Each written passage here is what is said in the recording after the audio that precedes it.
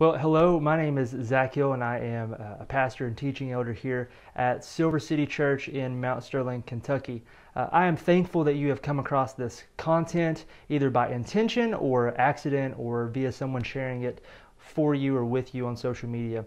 My prayer is that this video and this content edifies you and refines your walk with Christ. I want to personally reach out to you and greet you before you watch this content, and also to say a few prefatory words. The first one is this: unless you are a member at Silver City Church, I am not your pastor. And I say that in love. Unless you are a member at Silver City Church, I am not your pastor. In an age that is hyper-connected via social media and the internet, you can have individuals that listen to solid teaching from solid pastors, and they simply latch on to those people and never join a church and say that those men are their pastors. And this is frankly false. I am not your pastor unless you are a member at Silver City Church. Secondly, it would be this: if you are being edified by this material and this content and want to join us at Silver City Church or in the central Kentucky, eastern Kentucky area, please go to silvercityky.com and view our location and our times. We would love to have you come join us on a Lord's Day. Thirdly, if you are being edified by this and do not have a church home and you're outside the area, still contact us on our website, and we will see if we can't plug you into a place in your location that can shepherd you and edify you. If through this content or similar content connected to it, you have been convicted of your sins and have repented for the first time, and Christ is your Lord and Savior, and He is Lord of all, would you please reach out to us? We would love to talk to you about that and give you material and send you on a path of righteousness. Godspeed, and we pray His kingdom come. Thanks again for watching.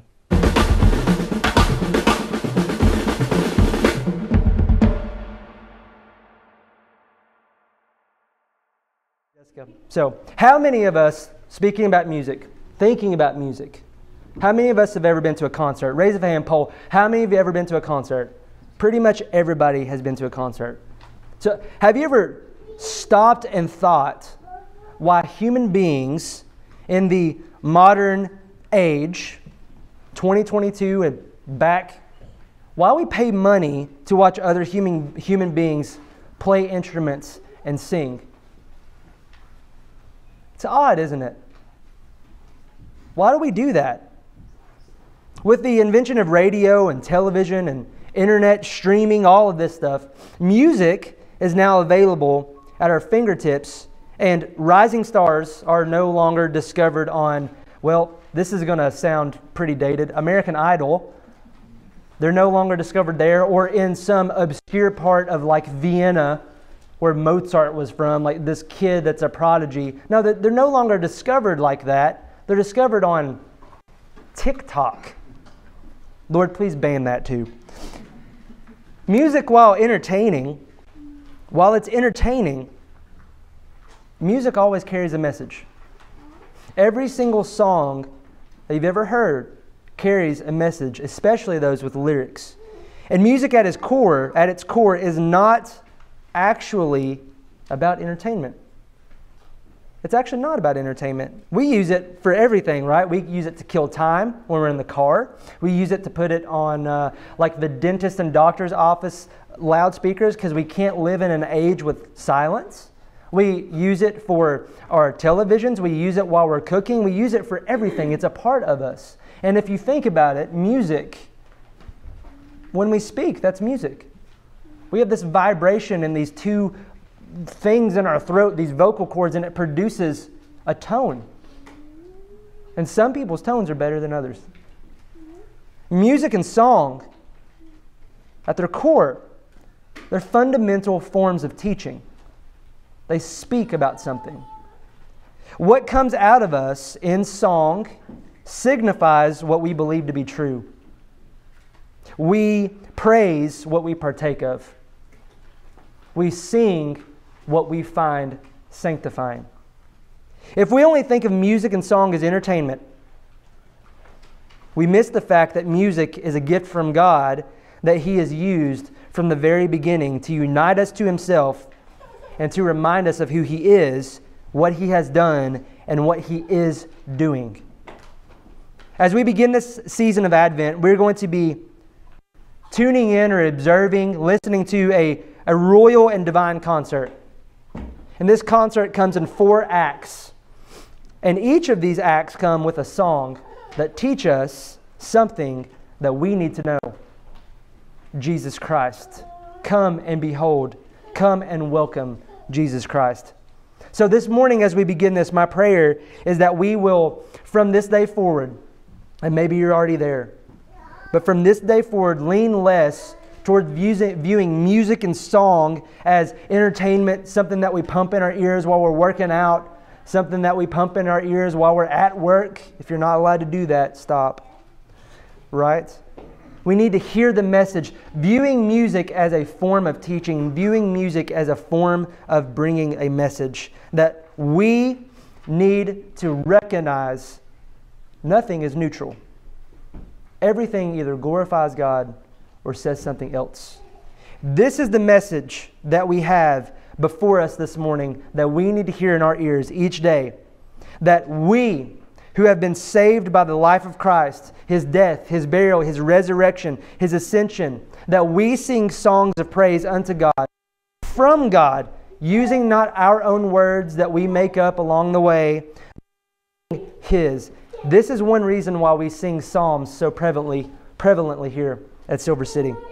So let us set the stage this morning and behold Act 1, right? Act 1, which centers around the song of a lowly peasant girl, no doubt taunted and jeered and thought to be immoral. Let's examine and sing the song of Mary this morning.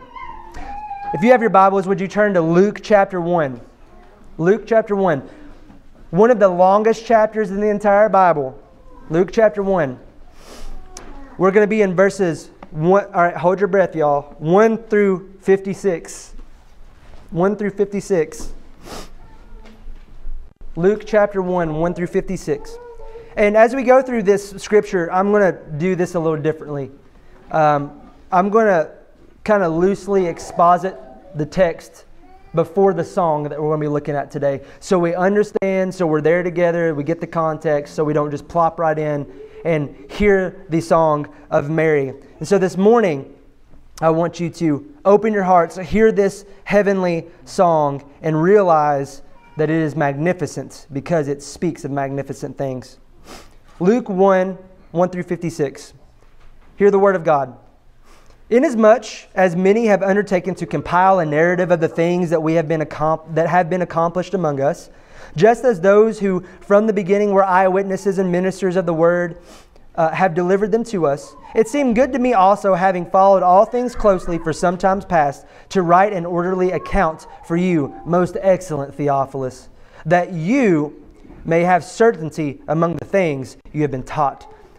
Luke, our author, is doing investigative journalism. All right? He has been commissioned by this man named Theophilus. We don't know who he is.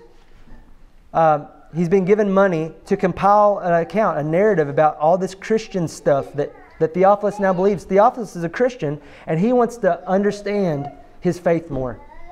Okay, here we go. In the days of Herod, king of Judea, there was a priest named Zachary of the division of Abijah. And he had a wife from the daughters of Aaron, and her name was Elizabeth. And they were both righteous before God, walking blamelessly in all the commandments and statutes of the Lord. But they had no child because Elizabeth was barren, and both were advanced in years. Now remember, children, the fruit of the womb, are a heritage from the Lord. And many times in Scripture, a barren womb was a sign of judgment. Can you imagine Zechariah and Elizabeth walking righteously before the Lord their whole life, thinking, what have we done wrong? What have we done wrong? Oh, but also God's sovereignty. Sometimes He will give us what looks like judgment, so that on the other side, we see that it is His outworking of providence for His glory and something even greater. Amen? Now, while he was serving as priest, verse 8, before God, when his division was on duty, according to the custom of the priesthood, he was chosen by lot to enter the temple of the Lord to burn incense. In I believe it's 2 Chronicles, David takes the priesthood and kind of divides them up because there's so many. And they worked in the temple pretty much 2 weeks a year is how it worked out. So this was the time of year that Zechariah would have worked in the temple as a priest in the lineage of Aaron. It's his 2-week stint. He gets chosen by lot, which was some nice dice, to go into the temple and burn incense. This was a big deal. He may never burn incense again in his life. And a lot of priests, some of them would get chosen to wash the utensils. This was a big deal. This wasn't going into the Holy of Holies, but he was in the most holy place, but he was in a holy place, burning incense. Big deal. The whole multitude of the people were praying outside at that hour of incense because the incense represented the prayers of the people going up to God. And there appeared to him an angel of the Lord standing on the right side of the altar of incense. And Zechariah was troubled when he saw him, and fear fell upon him. But the angel said to him, "Do not be afraid, Zechariah, for your prayer has been heard, and your wife Elizabeth will bear you a son, and you shall call his name John.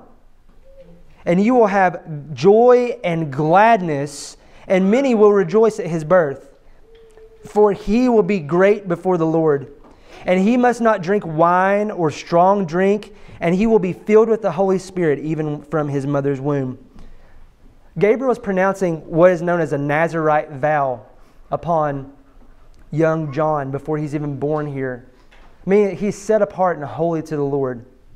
He's set apart for a special task. This is the only child in Scripture, that is referred to as being filled with the Holy Spirit from the womb.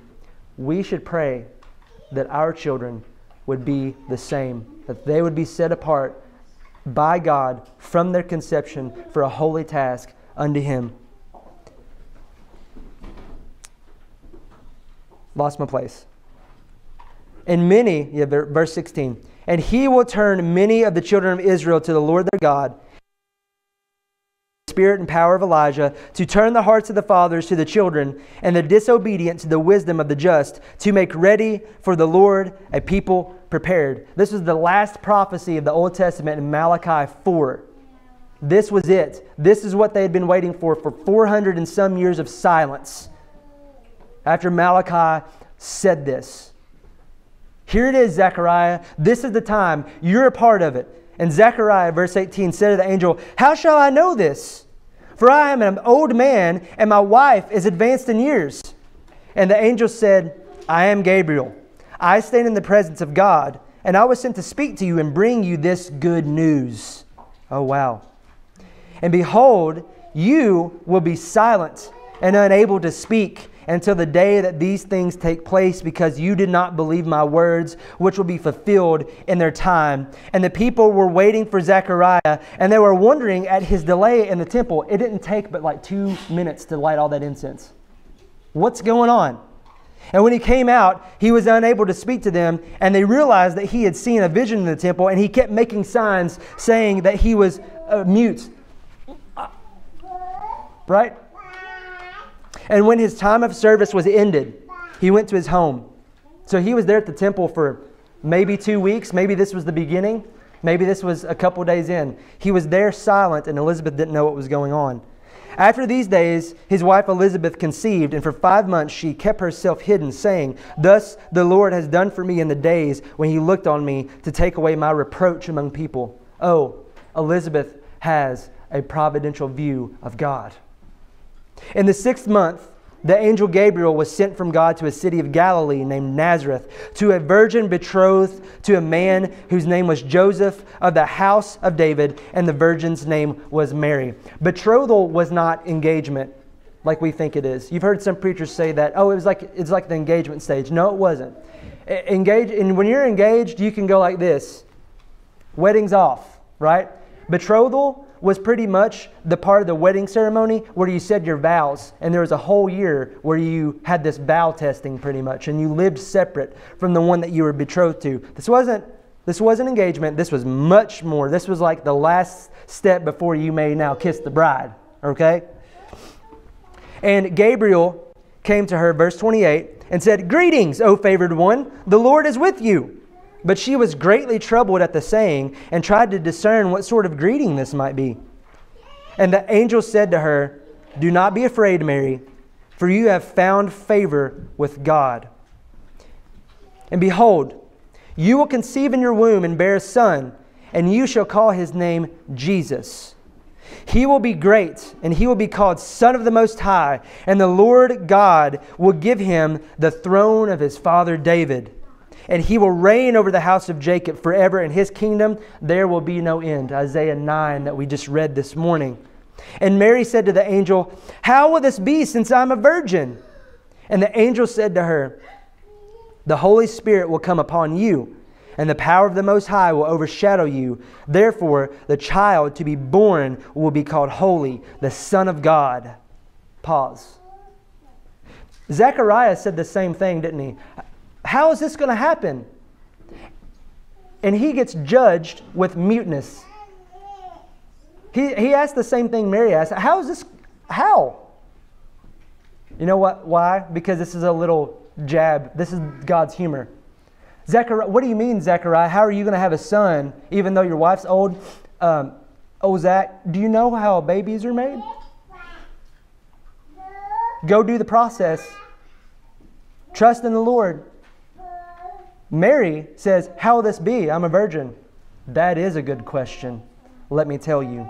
The Holy Spirit will come upon you and overshadow you. This is a direct reference back to Genesis 1 when the Spirit of the Lord is hovering over the face of the waters right before creation happens. The Holy Spirit is hovering over Mary as if she is this void earth, and something amazing, something magnificent, you could say, is about to happen.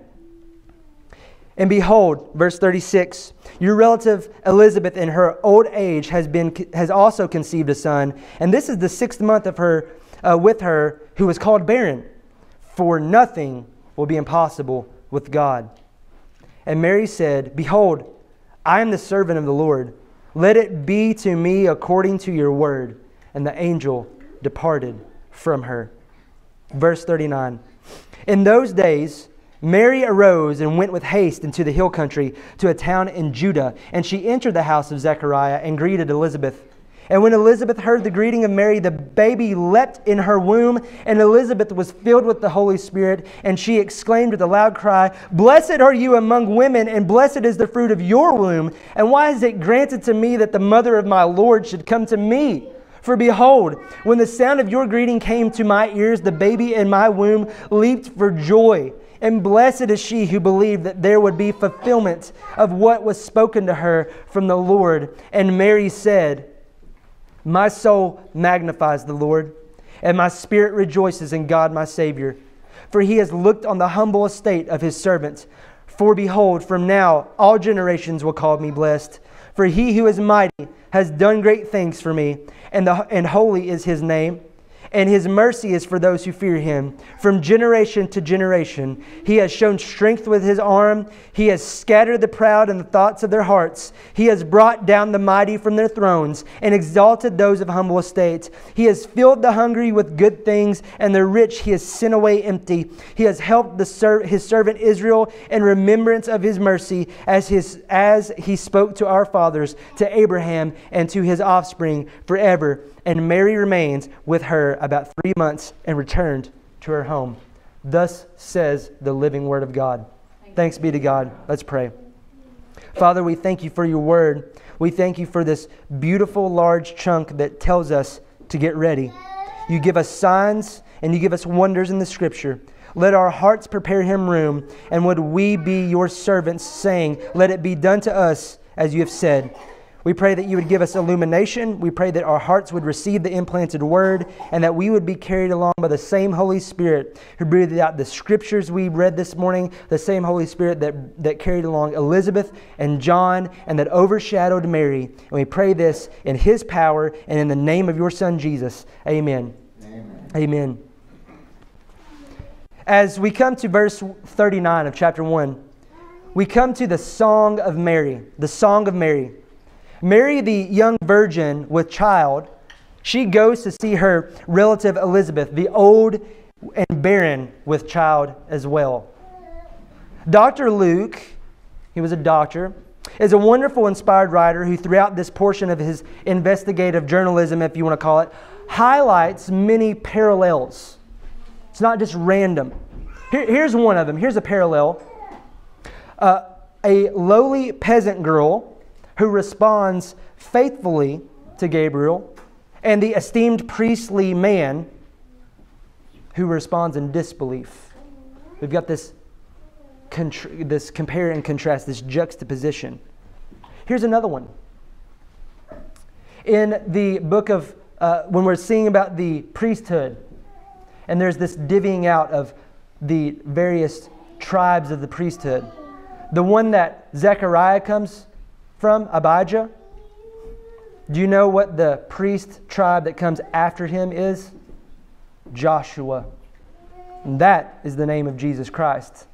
We start to see all of these things coming together. Jesus' name, Jesus, Jesus, is a Greek translation of the Hebrew name Yehoshua, Joshua. Joshua comes after this. In 139, we see Mary coming to her relative's home.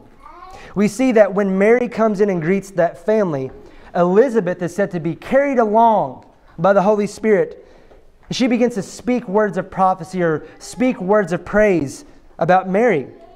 It would seem that the mother of the greatest human prophet of all time, Christ himself, John, was the greatest prophet, is carried along by the Holy Spirit to have him, John, in her womb, hear his mother's voice, be a megaphone for God's word.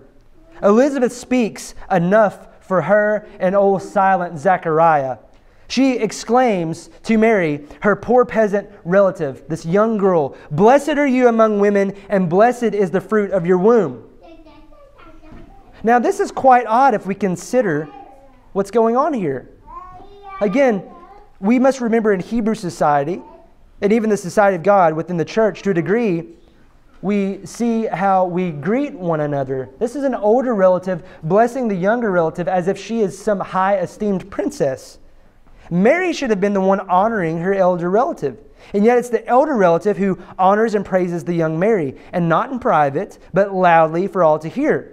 She cries out just like her son John would do in the wilderness, preparing the way of God in the flesh. Elizabeth speaks such a wonderfully humble message unto Mary. "Why is it granted to me that the mother of my Lord should come to me?" That the mother of my Lord? Elizabeth marveled more at the fact that she was chosen by the sovereign will of God to receive and care for the very girl who would miraculously give birth to the Savior of the whole world, over and against the gift of another miraculous child that she was carrying in her own womb. Pause right here, Christian. Elizabeth in this moment, before the Christ child was even born, was overwhelmed with a sense of awe and grace. She felt so unworthy to be a part of this. Why is it granted to me to do this? And yet we live on the other side of this redeeming grace. We live on the other side of this child become man, become sacrifice, become king.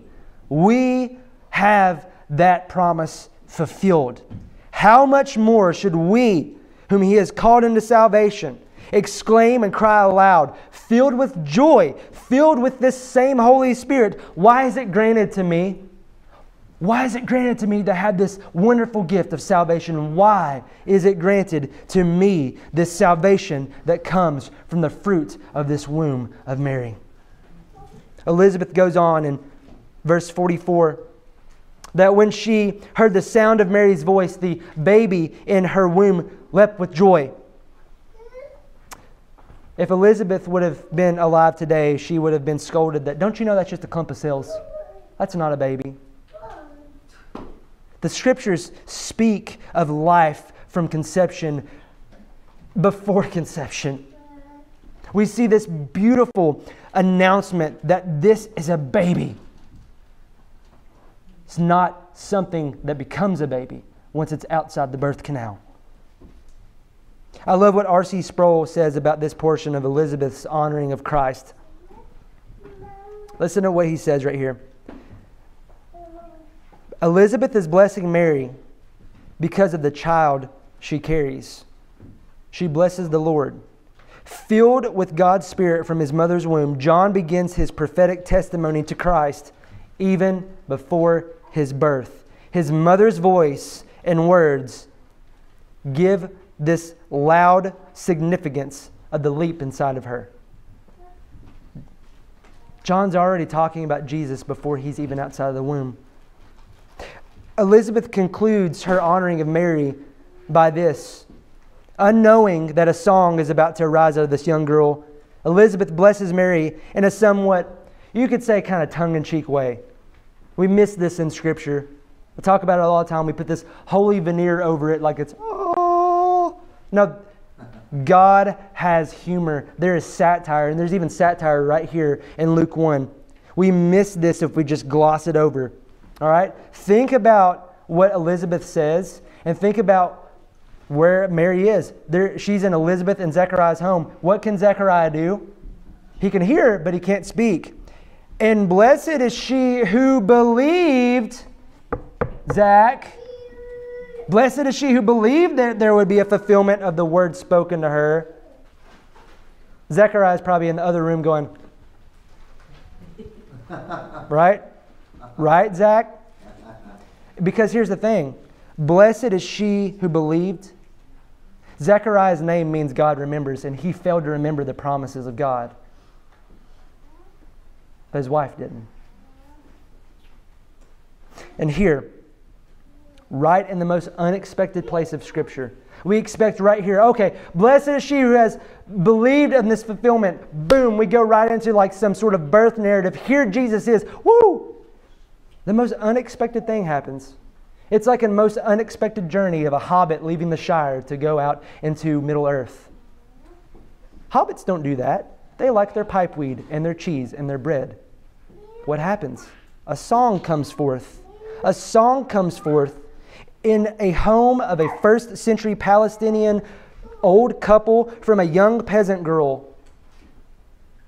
And it's a song that has echoed from eternity past to today, and it will echo on into the future. Mary sings this song not for entertainment. Thank you so much. Let me give you a little some of this right here. No, she sings in praise. Her praise is nothing but the teaching of God himself oozing back out of her. Her message in song is not her own, because nothing about this situation is her own. In Luke 1:46, beginning there, no doubt guided by the Holy Spirit, Mary breaks out in this song. Before we even examine this song, let's notice that she only speaks about herself 4 times. She says, my soul, my spirit, me blessed, great things for me. And these 4 instances really have nothing to do with her. She's not even talking about herself. They're magnifying the gracious, saving, world-changing, powerful, merciful love of God. Her speaking of herself comes at the onset of the song and then completely disappears right up front and then goes right into the background, just as we should when we are in the presence of a holy God. Like any well-planned song, verses, choruses, bridges, we've got that right here in 4 sections. Verses 46 through 48, praise for what God has done for Mary. Verses 49 and 50, praise for certain attributes of God. Verses 51 through 53, praise for God's sovereign plan of redemption and restoration. And verses 54 through 55, praise of God's remembrance of mercy for his people. She starts her song by saying, my soul magnifies the Lord, and my spirit rejoices in God, my Savior. This line is where we get the title of this song. If you have your Bible open for you, it may say Mary's Song, or some of them may say the Magnificat. The Magnificat. The first word in this line, magnify, in the Greek, megalune, is where we get the word exalt or magnify. And the Latin translated word of that is Magnificat. It's where we get that. The Magnificat of Luke. It's Mary's song. It means magnify. My soul magnifies. The magnificent. Does this sound familiar to you? It should. It should. My soul magnifies the Lord. This is Psalm 34. Magnify the Lord with me. Come exalt His name forever. Taste and see that the Lord is good. She's quoting, the first thing that comes out of her mouth is Scripture. It's not like, Lord, thank you. My soul magnifies the Lord. Okay, so they sang Psalm 34 in synagogue that week. It was stuck in her head. That's the first thing that she had. No. I mean, I guess it's possible. But praise God that it was that and not something else. But here's what we need to understand about the Song of Mary. This is the first song of Advent. This is the first song of Christ's coming to the world to redeem fallen man. The first song we have of Him coming as Savior is not arbitrary, by no means, because nothing is. He is sovereign. It's not some holy rhetoric thought up by Mary so she sounds nice and pious, nice and holy in front of her relatives who were both righteous. The Song of Mary, rather, is nothing but Scripture saying back unto the Lord. Because what do we have that is our own? Nothing. The song of the sovereignly chosen peasant girl who would give birth to the Savior is a display of Isaiah 55:11 coming to pass. Her song is God's word not returning to Him void. The Song of Mary, the magnificent Song of Mary, is a song of pure Scripture. None of it is random. None of it is arbitrary. This poor but obviously intelligent young woman hid Scripture in her heart, and the Holy Spirit caused it to well up in her, because all things are from Him, through Him, and to Him. Romans 11:36. Look at this song. Look at this. Open your Bibles. In 10 verses, there are direct quotes or allusions to approximately 12 books of the Old Testament. 12. The most notable comes from 1 Samuel 2, which is also another song, which is also about another child, and it's the song of Hannah. If you remember, Hannah was very much like Elizabeth. She was barren. She had prayed for a child and prayed and prayed and yearned, and the Lord graciously fulfilled this desire of her heart. And in an act of thankfulness and kindness, Hannah dedicates this child unto God. This child, Samuel, she dedicates him unto being a priest, and he would be the very priest who would anoint the King David, the throne that Jesus would sit on for forever. Listen to Hannah's song in 1 Samuel 2, 1 through 10. My heart exults in the Lord. My horn is exalted in the Lord.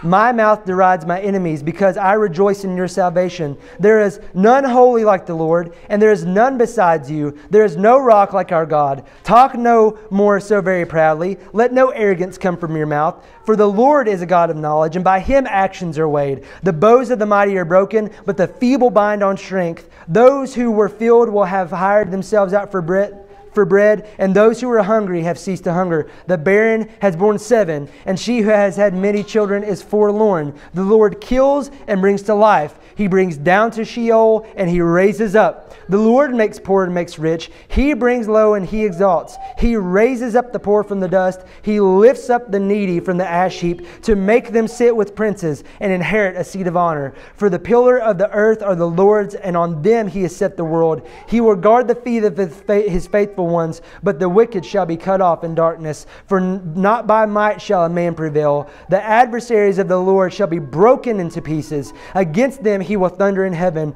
The Lord will judge the ends of the earth. He will give strength to His king and exalt the horn of His anointed.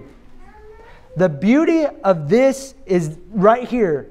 The beauty of this song, the beauty of what Mary is singing is this. The Song of Mary, this magnificent song, this should have been Elizabeth's song. This barren woman who has wanted a child and the reproach is taken away from her, why didn't she sing? Why wasn't she inspired to sing this? This should have been her song. Because we know that the baby in Mary's womb is the true priest of God, the true Samuel, dedicated unto the Lord, that intercedes for His people forever, the perfect priest for us, beloved. It's fascinating to note that Hannah's song of thanksgiving in the Aramaic translation of the Old Testament called the Targum was considered a prophecy about the Messiah, not just a song of thanksgiving like, oh, she's really happy, she's having a baby. No, it was a prophecy. And if that tradition is true, then it would seem that the Song of Mary is declaring that the Messianic hope would come, and it has come. So hear the Song of Mary again, tuned in, and realize it's not her own words, but the Lord's. Here's some of the allusions. My soul magnifies the Lord, beginning in verse 46. Psalm 34. And not only Psalm 34, but Psalm 69:30. I will praise the name of God with a song. I will magnify Him with thanksgiving. 47. My spirit has rejoiced in my Savior. Habakkuk 3:18. Yet I will rejoice in the Lord. I will take joy in the God of my salvation. 48. For He has looked on the humble estate of His servant. Psalm 138:6. For the Lord is high, for though the Lord is high, He regards the lowly, but the haughty He knows from afar. Verse 48. For behold, from now on, all generations will call me blessed. Genesis 30, verse 13. And Leah said, happy am I, for women have called me happy. So she shall call his name Asher, blessed. 49. For He who is mighty has done great things for me. Zephaniah 3:17. The Lord your God is in your midst, the mighty one who will save. He will rejoice over you with gladness. He will quiet you by His love. He will exalt over you with loud singing. Verse 49. Holy is His name. Psalm 111:9. He sent redemption to His people. He commanded His covenant forever. Holy and awesome is His name. Verse 50. His mercy is for those who fear Him from generation to generation. Deuteronomy 5:9 and 10. For I, the Lord your God, am a jealous God, visiting the iniquity of the fathers on the children to the third and fourth generation of those who hate me, but showing steadfast love to thousands of those who love me and keep my commandments. Verse 51. He has shown the strength of His arm. Isaiah 51:9. Awake, awake, put on strength, O arm of the Lord. Verse 51 again. He has scattered the proud and the thoughts of their hearts. Proverbs 3:34. To the scorners He is scornful, but to the humble He gives favor. He scatters them. He shatters them. Verse 52. He has brought the mighty down from their thrones. Job 12:19. He leads priests stripped away and overthrows the mighty. And exalted those of humble estate. Ezekiel 21:26. Thus says the Lord God, remove the turban, take off the crown. Things shall not remain as they are. Exalt that which is low, and bring low that which is exalted. 53. He has filled the hungry with good things. Psalm 107:9. For He satisfies the longing soul, and hungry soul He fills with good things. 54. He has helped His servant Israel. Isaiah 41:8-10. But you, Israel, my servant, Jacob, whom I have chosen, the offspring of Abraham, my friend, you whom I took from the ends of the earth and called from its furthest corners, saying to you, you are my servant, I have chosen you and not cast you off. Fear not, for I am with you. Be not dismayed, for I am your God. I will strengthen you and help you. I will uphold you with my righteous right hand. We sing that still today with the hymn, How Firm a Foundation. In remembrance of His mercy, Psalm 98:3, He has remembered His steadfast love and His faithfulness to the house of Israel. All the ends of the earth have seen the salvation of our God. 55, as He spoke to our fathers, Micah 7:20, you will show faithfulness to Jacob and steadfast love to Abraham, as you have sworn to our fathers from days of old, to Abraham and his offspring forever. Genesis 15:4-6.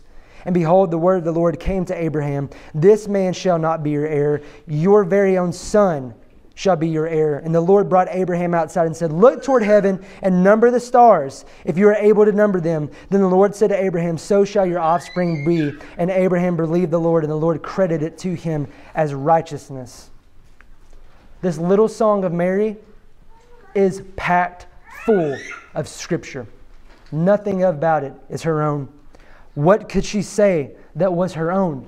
This situation that she was in was not her own. Sure, when we look at Mary's song, we hear so much on the surface. Oh, this is great, but it's like an iceberg. 80% of the mass is below the water. This young peasant girl, by the direction of the Holy Spirit, and I believe in faithful joy, because she had been raised on the Word, became a wellspring of Scripture. Her tongue did not recite words that she had made up. Her tongue was wet with the words of God. This morning, as we close our first Lord's Day of Advent, I want to ask you this. What can we learn from Mary's song? More than we ever could in one sermon. We could stop here and go full Martin Lloyd-Jones and preach on this for a year, 2 years, 10. God is a saving God? Yes, we could talk about that. That's what Advent is all about. Christ's coming to save sinners. God from eternity past, choosing to save for himself a people who would rebel against him and saving them with his strong arm. Not by making them work, not by what they do, but by he taking on flesh, living the life that they were supposed to and dying the death they deserved, lying in the tomb that was theirs, then raising to life on the third day for their justification, followed by his glorious ascension to the right hand of the Father on his throne, where he rules and reigns right now sovereignly until every enemy is put underneath of his feet. And we proclaim that in the gospel, and we fulfill that in the Great Commission by his power, not by ours. He's a mighty God who saves with a humble gospel. But that's not what we want to talk about. Take that with you. We could talk about the promises made to Abraham. They're all finding their yes in Jesus. Or we could talk about this. If we examined any of these worthy truths, we would miss the forest for the trees. We don't really understand that gospel proclamation. We don't really understand the faithfulness of God unto Abraham if we do not know this, the Scriptures. If we do not know the Word of God. I ask you this morning, Christian saint, look unto Mary and then look unto yourself. Are the Scriptures written upon your heart in the way that they are with Mary in this scene? Do they flow out of you so naturally? Is your tongue wet with them that they flow, that the Scriptures flow, that the words of God flow off of your tongue? Do you meditate upon them day and night? Is your language filled and embellished with Scripture? Do you hunger for God's Word? Do you hunger to study it, to commit your heart to it and it to your heart, to learn about it, to understand it better, to have it be your true food? Do you long to sing it? We do here. Or do you simply use the language of Scripture to bless your food and bless your sleep? You must remember that man cannot live on bread alone, but every word that comes from the mouth of God. Christian parents, let me speak to you in application for a moment. One moment. Do you know why this probably teenaged girl named Miriam, who most likely did not have much education, was able to rejoice in the God of her salvation with so much Scripture? Was it the Holy Spirit? No doubt. But you must remember that the child in her womb would one day say, when he was older, that the Holy Spirit brings to remembrance what we've been taught by the Lord. Parents, Mary was able to sing a song not her own, but full of Scripture, because I believe the Bible, the Scriptures were branded on her heart from her own family, that she was righteous because God calls her righteous. She had seemingly been raised on the Scriptures, it would seem. She naturally sang them in a moment of jubilee. She heard them at home. She heard them by the way. Christian parents, grandparents, aunts, uncles, nieces, mimis, ninis, mamas, poppies, whoever you are, hear this. Hear this. If the only time your kids ever hear Scripture is at church, you're failing your job. You're failing your calling. It is your God-given duty to raise up children in the fear and admonition of the Lord. Fathers, listen to your instruction. Listen to the instruction of the Scriptures. And may your instruction be the fear of the Lord. And would you give your children that? Would you pass it on to them? Mothers, would you raise up children that would raise up and call you blessed because you have washed them with the living water and give them the true word, the food of the Word each day? Church, today we must know that the Song of Mary, it's an example to all of us, whether we're 5 or 95. It is an example to all of us. It's an example for us to yearn and long for the Scriptures. Church, I pray the seed that is planted in us today is a magnificent magnification, alliteration, of the glory of God in Christ and the glory of God in His Word. I pray that this seed of desiring to be in the Word would go deep into the soil of our heart. I pray that it gives way and springs forth like a mustard seed in every single one of you, no matter where you're at in your walk, that you love God's Word, you desire to be in it, whether you're listening to it, whether you're reading it, and you're passing it on to your children, you're passing it on to your coworkers, whether they want it or not, it will not return to the Lord void. Be like that, so when no matter what you go through, whether it's having something vandalized, whether it's a hospital visit that's unexpected, whether it's a great day, a bad day, the first thing that comes from your mouth is a song of praise unto the Lord for His sovereignty and His mercy. May the song of your soul never be simply for entertainment or attention for yourself. Like Mary, may the song of your soul be forevermore the word of the Lord that you simply speak back to Him. For there is a message behind the music. We know this. There is. So let our message be the Scriptures that declare the wonderful works of God. From creation to fall to salvation to eternity, may our lives be but one big symphony composed like the Song of Mary, with the crescendo of the piece being nothing but Christ. Amen? Amen. Grace and peace to you. Let's pray.